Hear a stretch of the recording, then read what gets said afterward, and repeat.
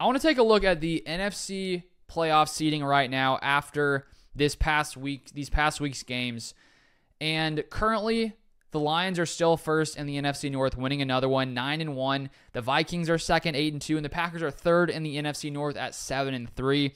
The Bears have slowly fallen behind in the NFC North, now at 4-6. If it wasn't for that failed Hail Mary against Washington and the blocked kick this past week by Karl Brooks, the Bears would be sitting at 6-4, would be much closer with the Packers, but luckily the Packers were able to get a hand on that kick to lead them being 7-3. And so I think we all knew that coming into the season, it really did look like the NFC North would be one of the better divisions in football. I honestly thought the Vikings would be in the last place with Sam Darnold, but they have really played very well, a game ahead of the Packers. And I brought it up last week. It's going to be tough for the Packers to win the NFC North just because they're 2 games behind the Lions.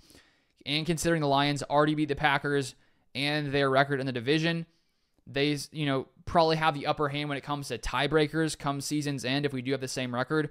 So best case scenario, the Packers gain 3 games on the Lions, which now with 7 games left, that's going to be really tough unless the Lions just completely fall apart. So we could be looking at the Packers being a 5th or 6th seed if they continue at this rate behind the Lions, being with the 5 through 7 seeds being the wild card teams.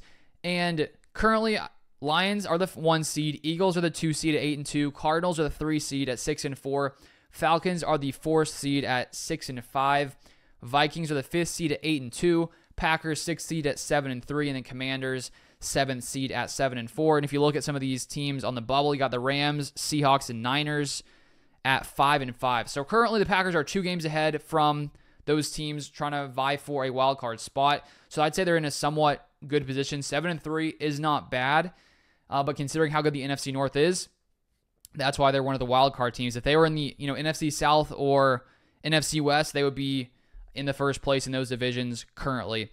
And honestly, thinking about playoff time, I don't think it's a terrible thing if the Packers are, one of the lower seeds. I do feel like this team with a lot of youth, even though they have proven a lot more than last season, I feel like they do thrive being more of an underdog. Not that they can't play well, being seen as a good team, because I think they have this year. There's been a lot more expectation. They've still played, for the most part, pretty solid, sitting at 7-3. But I don't think it's the end of the world for them to be more of an underdog type team coming into the playoffs, being a 6th seed potentially.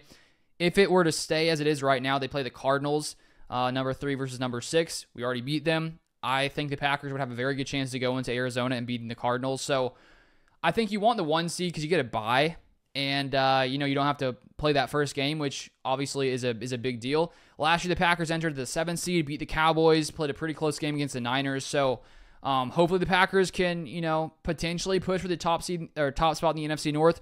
It's going to take a big step down for the Lions in a really great end of the season for the Packers. We do play the Vikings and Lions once each, and the Bears once again in these final 7 games, and so things could fluctuate there, but that's sort of where it stands currently for the Packers and the playoff seeding. If you want more Packers content, feel free to follow me on X/Twitter at LukeBeller3, and if you want more Packers content here, make sure you turn the notifications so you don't miss any news, and I'll see you guys next time.